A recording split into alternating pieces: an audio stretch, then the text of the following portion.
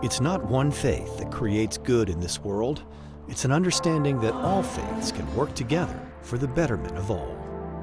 Knowing that other faiths actually share some similarities with you helps bridge that gap and helps unite us all in humanity.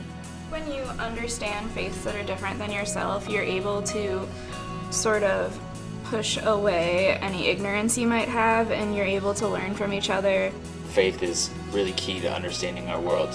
Faith is key to understanding the plurality of our world, the diversity of our world, and I think it's the key way to approach the world too. And in order to do all those things, we first need to come to an understanding. About what other people believe, not just ourselves. One of the things that happens when young people gets together from different faiths, backgrounds, and works on something together, they do something common. They touch each other's core values, and in explaining those core values, they learn about how similar our values are. Founded in 1870, Loyola University Chicago teaches its students to not only learn broadly and think critically, but also to embrace diversity, to place a special focus on interfaith dialogue and understand all religions in order to better the lives of all people. Loyola University Chicago is truly home for all faiths. One of the things that struck me about Loyola students, and students at a lot of campuses actually, is that those who are the most involved in religious student groups are quite often the ones who are most engaged in interfaith cooperation. And what that shows me is that it's not in spite of being Muslim or Jewish or Catholic that they're engaged in interfaith work. It's precisely because of it. The more they reflect on who they are as a Jew or as a Muslim or as an evangelical or as a Catholic, the more they think that a big part of their religion inspires them and in fact requires them to reach out and be in positive relationship with people from other religions. When you talk to people, you're able to connect with them on a more deeper level, as opposed to just like, okay, I understand you're this religion and that's fine. But now if I know exactly what your religion is all about, your background, what you do and how you do it and why you do it, I can talk to you about things on a much deeper level. We all have a commonality in the things that we believe, and there's a foundational idea of love. And it's just amazing to see everybody on campus interacting with each other, and everybody from all of these different faith traditions who can be accepting of everyone without any exceptions.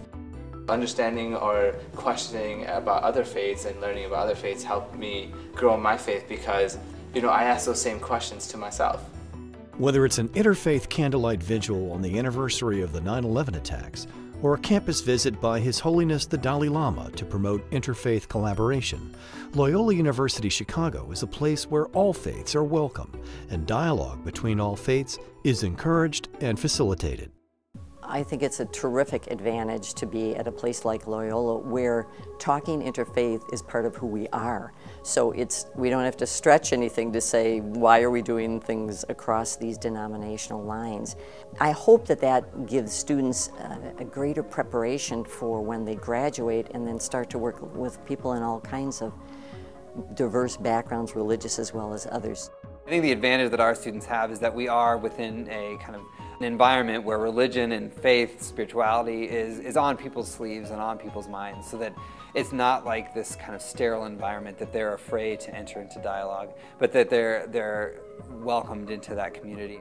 You're coming from a perspective that, hey, I believe this, but oh, hey, you do that? Or a lot of times what happens in interfaith dialogues is that you realize you guys are, faiths are a lot closer than you actually thought.